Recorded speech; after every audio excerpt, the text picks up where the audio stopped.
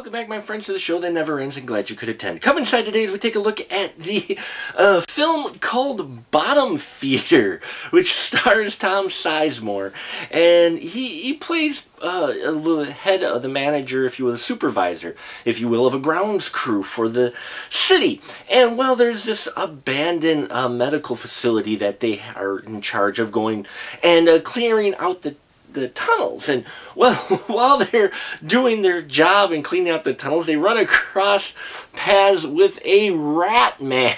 Yes, a rat man, who we find out was actually part of an experiment to try to find a cure for regenerating tissue and such. And so we see Tom Sizemore and company battle the Rat Man, as well as these kind of bad guys who were the ones that hired the scientists in the first place and now want their product for the price that they paid.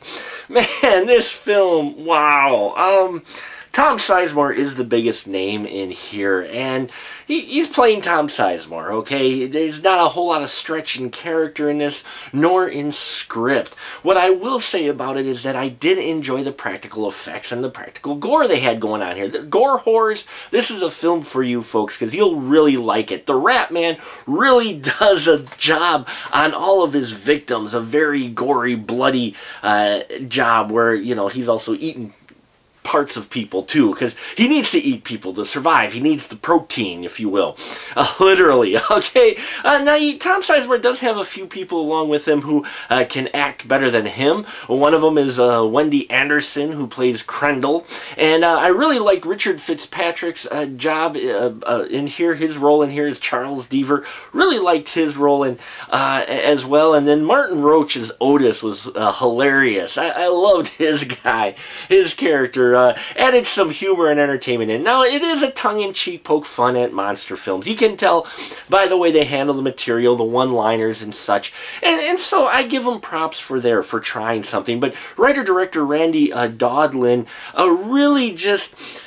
It seemed like it could have used to be a little tighter, maybe thought some things out just a little bit more, because where they tried to get creative or a little bit deep, it didn't go deep enough, and there were kind of moments as well.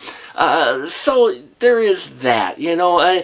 It's an okay movie. It's direct-to-video release, indie film with some bigger names in it. Like I said, Tom Sizemore is probably the biggest name in it. So, you know, it's on Instant Flicks. You can check it out if you're looking for something to watch. It's not a slow-paced movie by any means. It does keep its pacing nicely, and I didn't fall asleep during it. There are some interesting exchanges amongst the characters, and the dialogue does get cheesy at times, but on the whole, you're not expecting too much from this film, from about a mutant rat man, okay, scouring the tunnels under this hospital. So check out Bottom Feeder if you want, if you're looking for something to watch. It is one that I wouldn't say, if you want to watch a monster film, don't watch this one. You know, watch Feast first. That's a tongue-in-cheek one as well, but done a lot better, and not just because it had bigger names in it. The script and everything just seemed thought out more. This one seemed like an idea for a possible short that they tried to make into a feature. They got Tom Sizemore in it,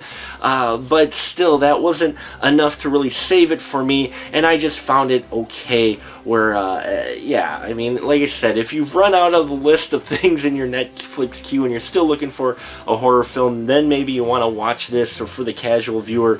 But for a die-hard good monster horror film, Bottom Feeder is not. And that'll about do it for us here at the Final Cut. Till next time, keep that ticket stub.